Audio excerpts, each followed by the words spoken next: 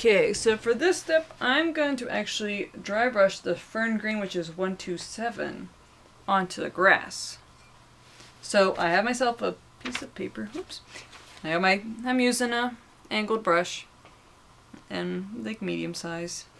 You're gonna dip it in the paint. You're gonna wipe the extra. You kind of want to work it in the brush, but yeah, you're gonna dip your extra just so, and we're gonna dry brush it so it's not gonna go in those cracks. And I can keep that dark color in those cracks.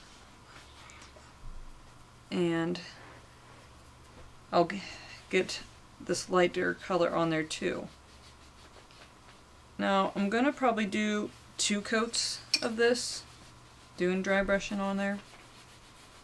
That way I get that extra color there. And I know it's gonna shine on, or show on top of it. And yeah, if I dry brush it, it's not gonna go in those cracks there.